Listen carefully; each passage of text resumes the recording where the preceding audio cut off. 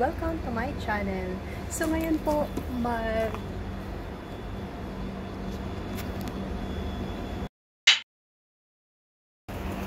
Hello guys, I'm Flor and welcome to my Hello guys, I'm Flor and welcome to my channel. So ngayon po gagawin po natin yung ating day 1 for the 30 days workout challenge. Samahan niyo po ako at titingnan po natin kung effective at kung gaano ba ka-effective yung workout na gagawin natin. At pagdating ng 30 days, medyo sexy na tayo.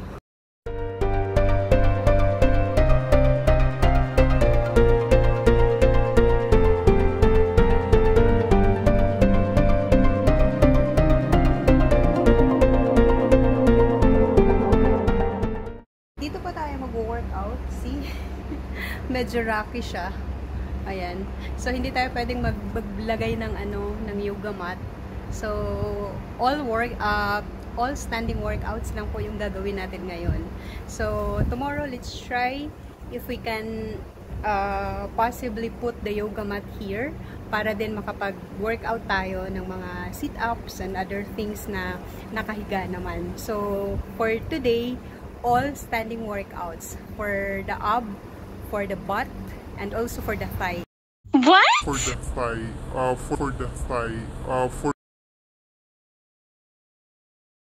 for the thigh and shoulders. So, tingnan natin.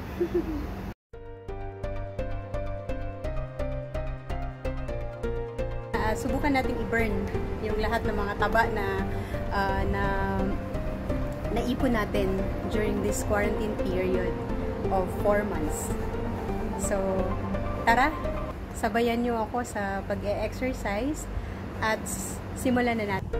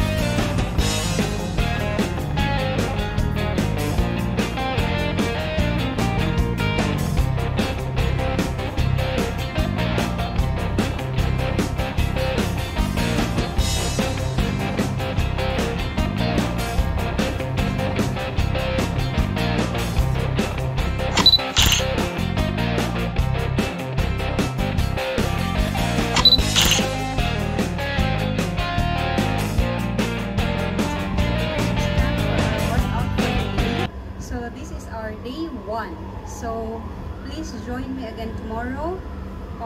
We are doing again another set, another round of our 30 days workout challenge. Nakita nyo naman, Diyos ko, ang mga taba-taba sa katawan. Ang dami. So kailangan nating i-burn lahat ito. Hindi pwedeng pagdating ng pasukan, majujuba tayo, di ba? Syempre, mas maganda rin yung medyo may shape naman ng konti ang ating mga katawan para at least presentable naman tayo. Di ba? Lalo-lalo na mga front desks tayo or frontliners tayo ng mga companies, di ba? So, I hope guys, we're enjoying today. And ganun din po yung gagawin nyo guys, since we are in a quarantine mode right now. Diba, ilang araw, ilang months na rin actually na nasa quarantine tayo. So, marami po sa atin walang mga pasok, walang trabaho, walang ginagawa sa bahay. So, instead of just sleeping, eating, watching movies, or any lazy things na gagawin natin, let's just do workouts kasi fitness first, ika nga. Diba? Keeps safe, keep healthy, and of course, to keep healthy, we always make sure that we are doing also the fitness exercise na kailangan natin. Aside from the vitamin C, kailangan natin yun to boost our immune system. Lalong-lalo na po sa panahon ngayon na yung pandemic is still hindi pa rin talaga totally na nagsasubside. Marami pa rin mga infected. So, hope guys na kahit saan man kayo naruroon, mapa dito kayo sa Qatar, mapa sa Pilipinas, at maging sa buong mundo, ingat po tayo lagi, alagaan po natin ang ating mga sarili, at alagaan natin, mas importantly, yung ating kalusugan. And of course, let God be first in everything that we do. Let us always put God first, and everything else will just fall into place. So, today is enough guys. Bye for now. Thanks for joining me. Thank you for watching. And sa lahat po pala na hindi pa po nagsusubscribe sa akin, please like, subscribe, and even put comment also on all my videos para po sa mga next topics pa po, mga video topics pa po na gagawin ko. And also sa lahat po na nag-subscribe na sa akin, maraming salamat po sa inyo, at maraming salamat din po sa patuloy ninyong pagsuporta. So, thank you guys. Bye for now. Keep safe and God bless us all.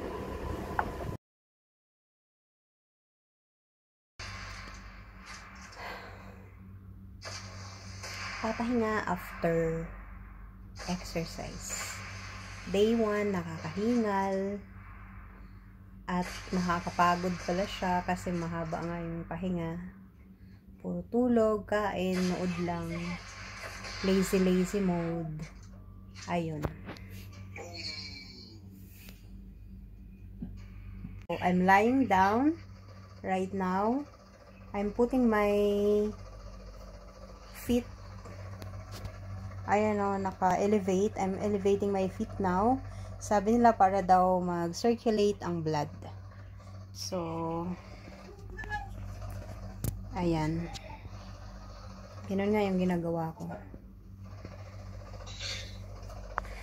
See you again tomorrow, guys. Thank you for watching. See you again tomorrow.